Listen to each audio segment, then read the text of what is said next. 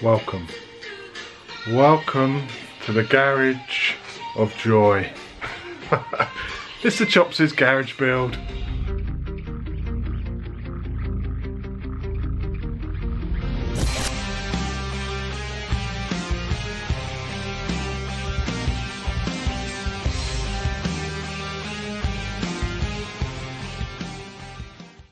So we're in the garage. Why are we in the garage? What is the point? What are we doing in here? Why aren't we riding? Well, first of all, it's the winter. It's cold, it's icy. It's time to start fiddling. What I tend to do every winter with my bikes is I need to entertain myself. I need to do something. Yes, I've got the Enduros this year from KTM. Thanks, KTM. But I want to tinker. I'm a tinkerer. I love to tinker. Probably should have had a shave. I'm going to do 3 or 4 videos on modding this bike. We're going to go up to Dynajet, we're going to fit a power commander, we're going to fit a Rottweiler airbox intake to it, which I've got in here. Let me just show you. So this is my business, this basically. So you've got a dirty grey airbox, which replaces the standard airbox. So we're going to go up to Dynajet with that lot fitted. We're going to test it with, it's got the Akrapovic on this as well. Where is it? There it is. Gorgeous. Maybe 15 brake with that lot on. I don't know yet, we'll see. We've also got some other goodies to go on. We've got various crash protection bits from R&G. He's providing me a few bits. We've got this Oberon slave cylinder, which I'm looking forward to fitting. I might do that today, maybe.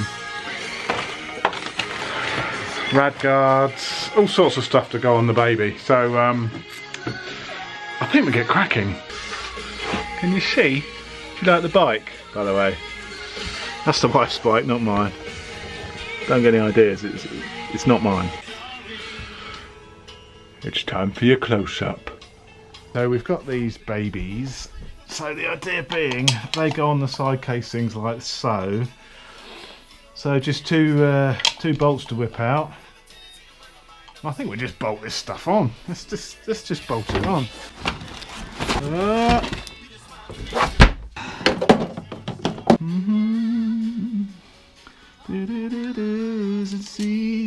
I'm not expecting too much difficulty to fit this.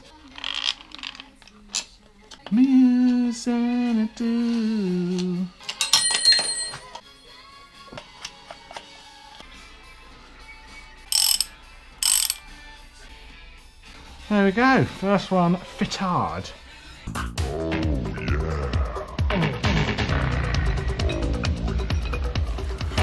There should be another one in my box of delights. Yeah, there we go, one for the other side.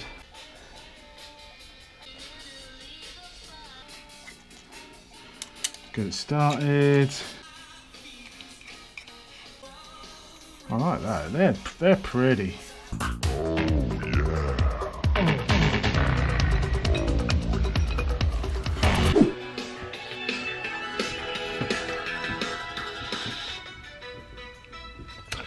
There we go, that's the first part fitted. That is the casings on.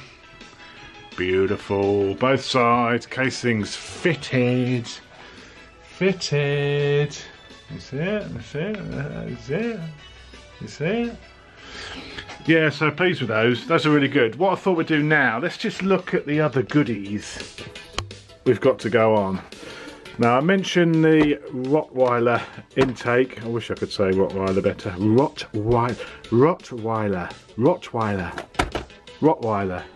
That's the intake. That's the big foam. And I don't want to open it because I don't want to let all the crap into the sealed bag. But that's the new airbox. With basically a big foam filter on the top of it. So we've got that. We've got the pair removal system, like the air recirculation system. This is the Rottweiler kit to remove that. We have already got it on the bike already, but it's got some fancy Rottweiler logos, so we have that. We've also got a sticker pack from Rottweiler, yeah, whatever. R&G, we've got a radiator guard to go on. We've got front sliders to go on. We've also got some of these Dirt Buster handguards in carbon. I'm not sure, I'm really not sure about handguards on the 1290. I really don't know. I'm going to try them. I'm going to try them, see what I think, but if I'm not keen, they may end up in a giveaway at some point. Of course, we've got the Oberon slave cylinder, which I mentioned before. That should be, I'm hoping that will improve the clutch feel a little bit. And also, in these boxes, these two boxes here, hang on, let me put you down a minute. In these boxes, what we have in here is the Rottweiler intake. So these are the intakes, the carb intakes. I'm not sure if these are identical or if there's a left and a right. They both say TVS 80 on, so I presume it says on the bottom TVS 8059. Yeah, so they're identical by the look of it. So I'm really looking forward to testing out this Rottweiler kit, but that's not going to happen until we go to Dynojet. I'm not going to be fitting the Rottweiler kit until we go to Dynojet, which will probably be the next episode of this garage build, I suspect. So forget about these. So what else is left to do? I think what we do is bolt on the, look at the shit up there. I've really got to sort that out. Let's bolt on the sliders, bolt on the rad guard. I may put on the Rottweiler gubbins. Rottweiler. Let's do it. That is actually pretty nice. R and G. Yeah, baby. Oh, two little bolts at the bottom. And I guess just a zip tie around the top, is it? So we take that goes on like that.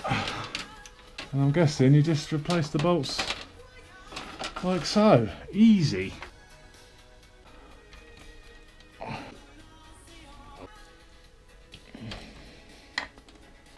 That looks factually fit. Let's have a look at the instructions. That's what you do the job, then you read the instructions to make sure you've done it right.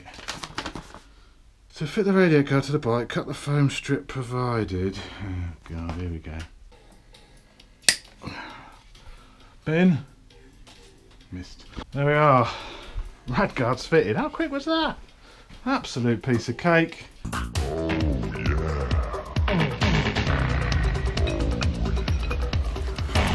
That's the rad guard fitted. Rad guard fitted. Let's put the wheel bobbins thingies on. So I don't make the same mistake. I may actually read the instructions this time. Oh Jesus. Oh Jesus. Look. Next track. Next track. We're not having that. I told you, I'm not messing about here. Let me in. Bin! Yes!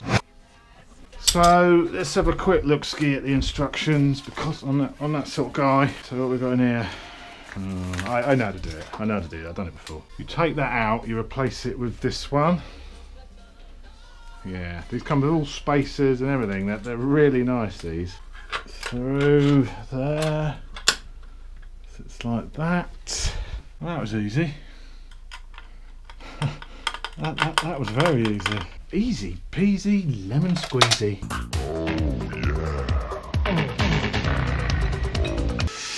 Oh yeah, baby. Still got the Dalek on. So there we go. Rad is fitted. Rad guard's fitted. Sorry. We've got the. Oh, my chain's out. The big one now is the slave cylinder. Do I attempt that now or do I attempt that later? That's the question. That's the stock slave cylinder. That's what we've got to get off. Now the big question when you do this is what type of oil does your clutch take?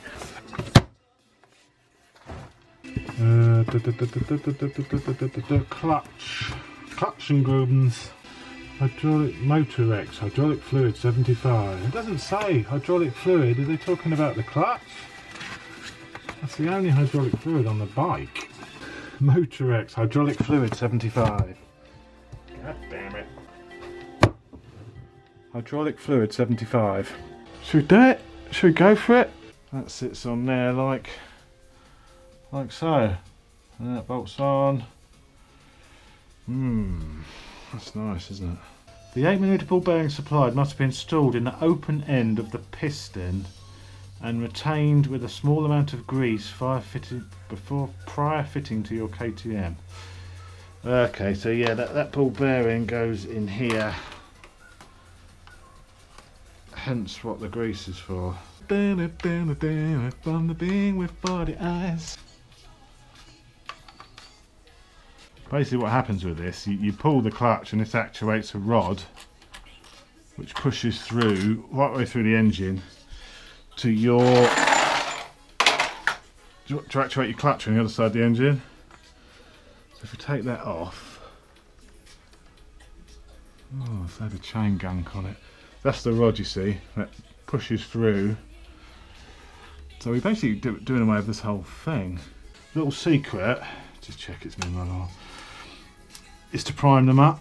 So prime them prior to fitting.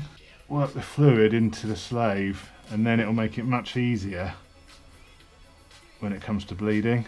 Mister, my family will pay cash. Whatever ransom you're asking for, they'll pay it. One tip for you. Top tip this. Just doing that, wiggling the piston and it's taking the fluid in. Yeah, she's taking it. She's taking it all. It's full. It's getting messy. Oh Jesus. So that slave is now full of hydraulic fluid. As soon as we undo this, things are going to get messy. Oh, it's dripping all down out there. Take that out. Fresh. Oh, you got to do this completely, aren't we? On that. Why didn't I put? Why did I not put bloody? Get in the right position. That way around. That's nipped now. Oh. Oh. So that slave is full. So this should be relatively easy to bleed now. Hopefully. Oh God, covered in hydraulic fluid.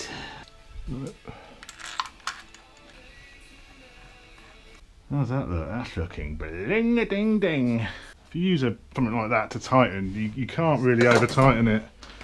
As I say, I don't use a torque wrench. I tend to just feel those small little 10mm bolts like that. They don't need to be that tight, not into aluminium. So we have the slave cylinder fitted. We have a clutch which is actually semi-operational without even doing any bleeding, which is quite unbelievable.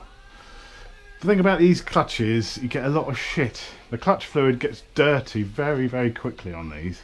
So I'm going to have a bleed through anyway. Baby wipes. I love baby wipes. Baby wipes are so good for this sort of thing, you know. My preferred brand is Lidl's. Lidl baby wipes are absolutely brilliant. You know, baby wipes have actually got some sort of brake cleaner in them. Some sort of brake cleaner in baby wipes for cleaning babies' bottoms. Do you believe it? They're not just good on shit. So if we now loosen that little bad boy. There we go. Pull the lever in. Crack him off. Close it. Pump some more. Hold lever in. Crack him off. Pump. Open.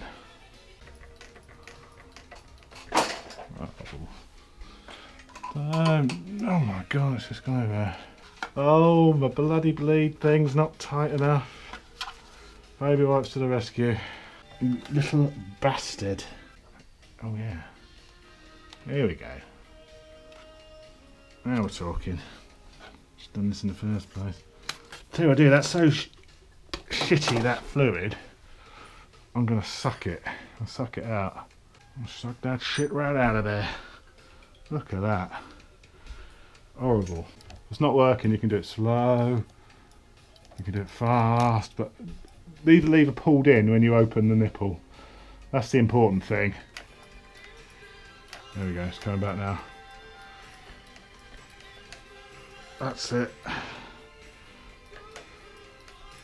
That's it, the clutch is working now. That's it. It's right there. Let's give it another squirt. There you go, I can feel it right at the end. I can feel it there. I don't enjoy messing with fluids.